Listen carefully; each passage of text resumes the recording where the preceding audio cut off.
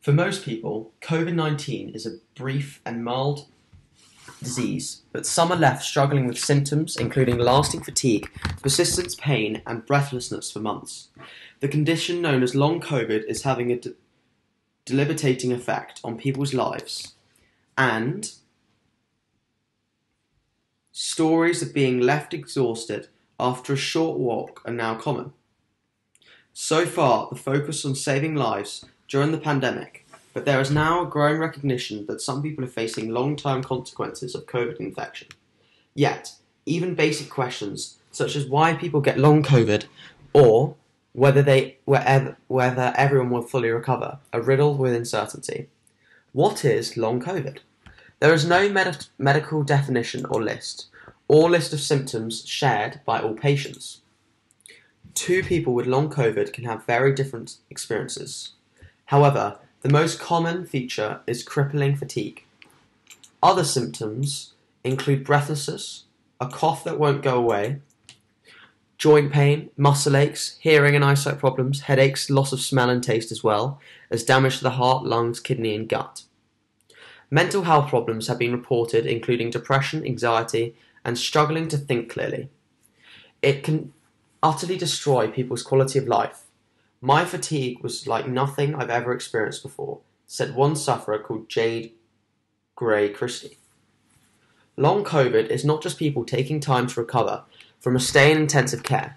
Even people with relatively mild infections can be left with lasting, severe health problems. We've got no doubt long COVID exists. Professor David Strain from the University of Exeter, who is already seeing long COVID patients at his chronic fatigue syndrome clinic. So how many people are getting it? A study of 143 people in Rome's biggest hospital, pushed in the Journal of the American Medical Association, followed hospital patients after they were discharged. It showed 87% of them had one symptom nearly 2 months later, and more than half still had fatigue. 55% had fatigue, 42% shortness of breath, about 25% joint pain, chest pain, a cough, loss of smell, Zika syndrome, runny nose, red eyes, loss of taste, headache, sweater production, loss of appetite, sore throat, vertigo, muscle pain and diarrhea. So here is that graph now.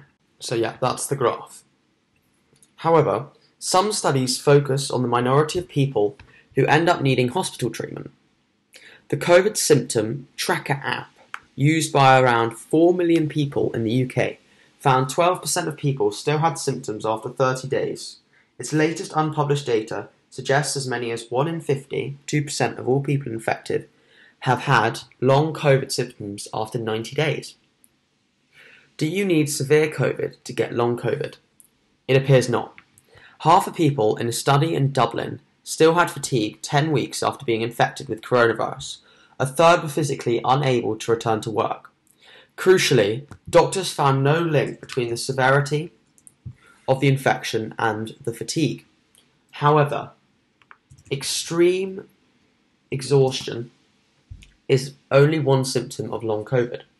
Professor Chris Breitling from the University of Leicester and chief investigator into the PHO-SP COVID project, which is tracking people's recovery, believes people who develop pneumonia may have more problems because of damage to the lungs. How is the virus causing long COVID? There are lots of ideas, but no definitive answer. The virus may have cleared from most of the body, but continues to linger in some small pockets. If there's a long-term diarrhea, then you find a virus in the gut. If there's loss of smell, it is in the nerves, so that could be what's causing the problem, says Professor Tim Spector from King's College London. The coronavirus can directly infect a wide variety of cells in the body and can trigger an overactive immune response, which also causes damage throughout the body. One thought is that the immune system does not return to normal after COVID, and this causes ill health. The infection may also alter how people's organs function. This is the most obvious with the lungs if they become scarred. Long-term problems have been seen after infection with SARS or MERS, which are both types of coronavirus, but COVID may also alter people's metabolism. There have been cases of people struggling to control their blood sugar levels after developing diabetes as a result of COVID and SARS led changes in the way the body processed fats for at least 12 years. There are early signs of changes to brain structure. These are still being investigated. And COVID-19 also does strange things to the blood, including abnormal clotting and damaging the network of tubes that carry blood around the body. Professor Strain told the BBC, "The theory I'm working on is a premature aging of the small blood vessels that deliver oxygen and nutrients to the tissues." But he warned that until we figure out what is causing long COVID, it is difficult to figure out treatments. Is this unusual? Post-viral fatigue or post-viral cough are well documented and common. We've probably all had an infection that takes ages to fully recover from. Around 1 in 10 people with glandular fever has fatigue which lasts for months, and there have even been suggestions that flu, particularly after the 1918 pandemic, may be linked to Parkinson's-like symptoms. With COVID, there seems to be more far-reaching symptoms, and the number of people seems to be much greater, says Professor Breitling. The emphasis, though, is on the word seems, as until we have a true picture of how many people have been infected, we don't know exactly how common these symptoms are, he says. He told the BBC, "The uniqueness of the way the virus attacks the host in different ways is it then alters the way cells behave, seem to be both giving people more severe infections than other viruses and persistent symptoms. Will people fully recover? The number of people with long COVID appears to be falling with time. However, the virus emerged only at the end of 2019 before going global earlier this year, so there is a lack of long-term data. We've asked deliberately to follow people for 25 years. I certainly hope only a very small number will have problems going on beyond a year, but I could be wrong," says Professor Breitling. However, there are concerns that even if people appear to recover now, they could face lifelong risks. People who have chronic fatigue syndrome are more likely to have it again, and the concerns that future infections may cause more flare-ups. If long COVID takes the same pattern, I expect some recovery, but if it takes just another coronavirus infection to react this, then it could be every winter, says Professor Strain. It is possible more problems could emerge in the future. The World Health Organization has warned that widespread inflammation caused by coronavirus could lead to people having heart problems at a much younger age. What should I do if I have long COVID? The NHS has a Your COVID recovery plan, which has advice particularly for those who needed hospital treatment. It recommends the 3 Ps in order to conserve energy. Pace yourself so you don't push yourself too hard, and make sure you have plenty of rest.